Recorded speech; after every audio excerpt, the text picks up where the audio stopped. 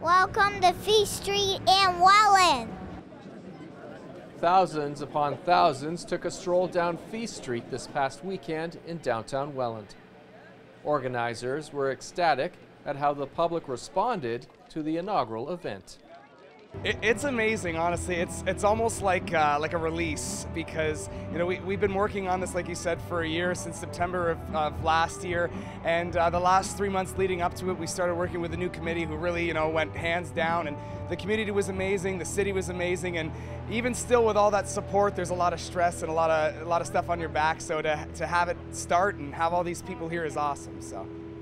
What are you noticing as the day has unfolded? It's starting to snowball. People are really, they're buying more things, they're trying more things, because with the $3 tasters, there's a lot more opportunity to try things because you don't have to spend a heck of a lot of money.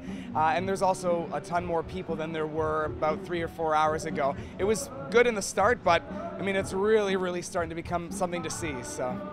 What's the process been like in terms of filling out your roster of vendors so you have a kind of nice cross-section of some?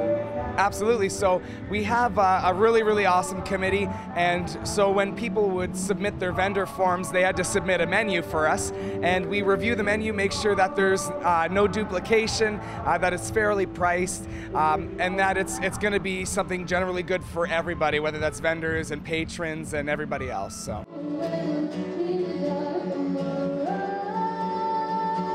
What kind of support have you had from the city? This city is so cool, and Welland is an incredibly underrated city. It's turned around so much in the past couple years, and I know for a fact, for sitting on the downtown BIA, working with the city all of the time, they have been giving us unconditional support, along with the region and other organizations, but the city in particular has been amazing to us, and this event would not be to scale if it weren't for them being a part of this, for sure. So.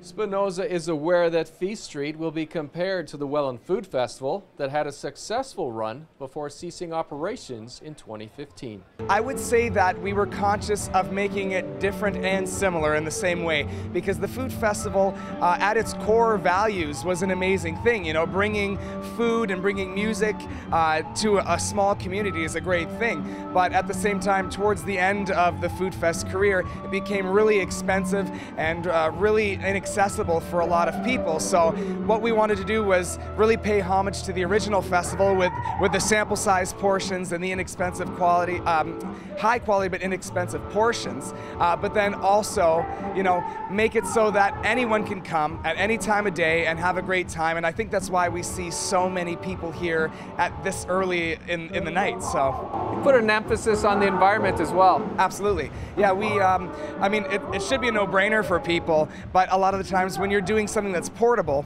it gets really easy to say, okay, well, we'll serve it in this because it's easier, and then just toss it. But that really adds up. One festival can do what a whole city will do in a weekend. And so with this, we really worked with the region on that, and they have a recycling and compost program that we've been working with. We have 6 sorting stations across the festival where people will take your garbage and put it in its proper receptacle. So it's been really fantastic that way. Organizers want those in attendance to reach out on social media and comment on what they liked and didn't like, in the hopes they can make year 2 even better. Find them online at www.feaststreetniagara.com. In Niagara, you're watching The Source.